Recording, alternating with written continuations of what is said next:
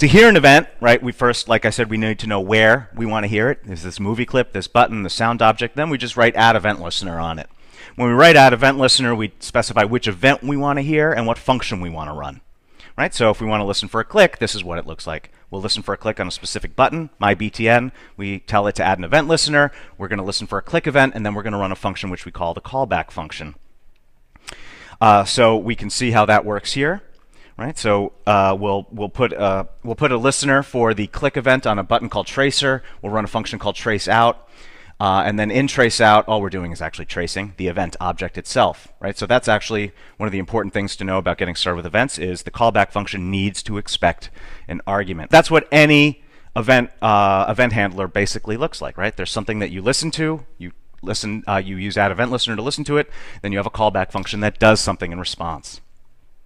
And to reiterate, right, to repeat, that's the same code that we use to listen for any event in the entire language.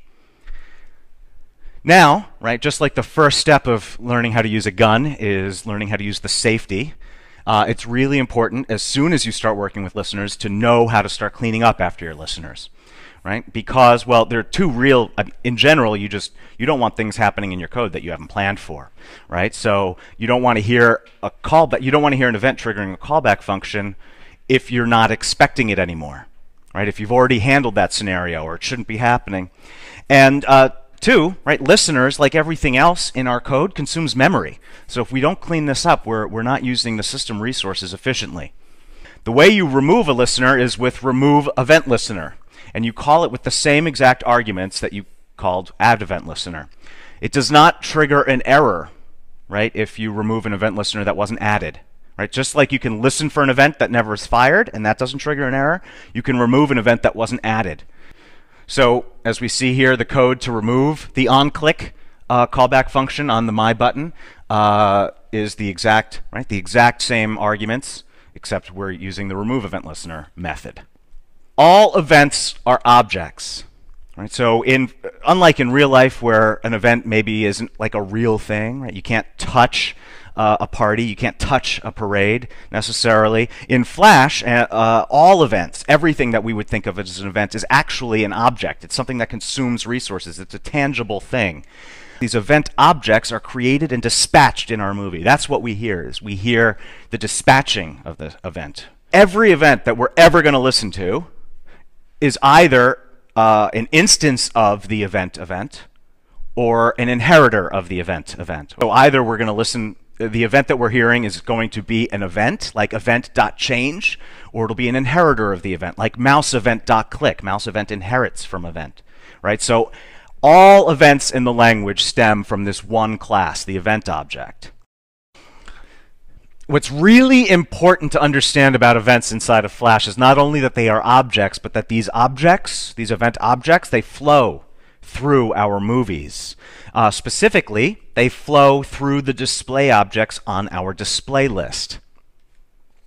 Right? So if we use this sample display list, we have a stage. Our stage has 2 movie clips on it. Each movie clip has 2 movie clips in it. Each one of those has 1 in it. Right? This is our display list.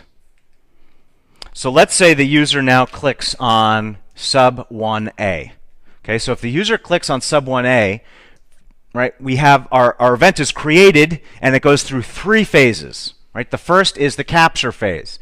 So the event is heard, it's created, it's dispatched from the stage down to MC1, down to MC1A. Right? So in the capture phase, the object travels from the stage to what's known as the target of the event. Then in the target phase, the event is heard on the target, right? And then it'll be heard all the way back up from the target to the stage in what's known as the bubble phase, right? So it'll travel from sub 1A up to MC1A, MC1, back all the way up to the stage. So the full flow of our event in this example, right, the event is created, dispatched on the stage, goes down the capture phase, MC1, MC1A, it then travels to sub 1A where it enters the target phase, then travels back up in the bubbles phase, right? So that event can be heard at multiple times in multiple places in multiple phases. Events in Flash are actually pretty dumb. There's very little that they could know. or store or do. Right? They only contain what they are programmed to contain. Which brings us to an issue because a lot of times we want our events to trigger actions that depend on variables. Clicking one of 8 different buttons doesn't load the same page. Each button loads its own page. Right? So we depend on variables. It's not just knowing that an event happened, it's also knowing some variable piece of data associated with that event. We have the text event that we can play with, but the text event only gets us a single piece of data. There are 2 solutions here. Potential. This one is the easier one. Every time an event is created, that event object has a piece of information known as the target. What was the source of this event? So at any point in the event flow, whether we're hearing that event right on the object or it bubbled up to the stage or wherever we're hearing it, we can talk to that event and say, hey, what was your target? What spawned you? How many variables can we create in a movie clip? Was it infinite? I think it was infinite. That's more than one, right? So the gimmick here is that you store all the information you need in the movie clip. Then the stage or wherever we have hearing this can say, I know that you, Mr. Event, don't know what image I'm supposed to load. You don't know what title I'm supposed to display, but you do know who sent you. So let me talk to the person who sent you and get the image and the title and the description. And that's the target reference solution, right? So this gets us effectively unlimited data capacity because our source movie clip, I mean, in this example, we just need 3 pieces of data. It could be hundreds of pieces of data. And it also doesn't need to be a movie clip. Right? Any object in Flash we can create, basically we can create variables on. Again, I'm using movie clips as a simple example because you can just create a variable on the timeline and now your movie clip has that data in it. So all of the prior solutions that we examined all work within the native event model. The broadcaster that we're about to explore is one popular, I'd say probably the most popular way in the Flash world of getting out of the native event model. So what is the broadcaster? The broadcaster is what's known as a singleton. A singleton is a design pattern, and when you create a singleton, when you author a singleton, what that means is you can only create one instance of this object. Okay, so the way that a broadcaster is written, and it's not that much code, but it can look a little intimidating. The way that it's written so that it can only be created once. So it's not a static class, it's an instantiated class, but there's only ever one of them in your app. And that's important, right? Because if you're loading in other Swifts that utilize the broadcaster, you want to make sure that they're all using the same single broadcaster, and you'll see why that is important.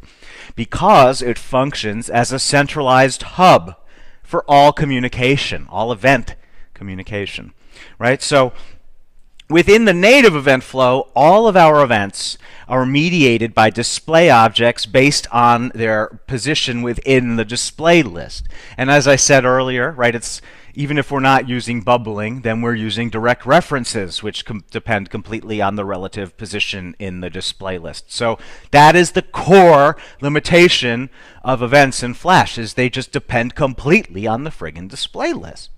With a broadcaster, all events are mediated directly by the single broadcaster. Okay, that's why it's really important there's only one of them. That's why the fact that it's a singleton isn't just kind of a throwaway line. Right? There's only one of them. So, what I'm talking about is here on the left, you'll recall that's what a normal event flow looks like. Like if the user clicked on sub 1A, that's what it looks like. On the right, we can see the event flow with a broadcaster. Right? It's 1 to n. Every object that wants to dispatch an event dispatches it on the broadcaster. Every object that wants to hear an event hears it on the broadcaster. All events go through the broadcaster. Right? The display list, the event dispatcher, those are all completely irrelevant at this point.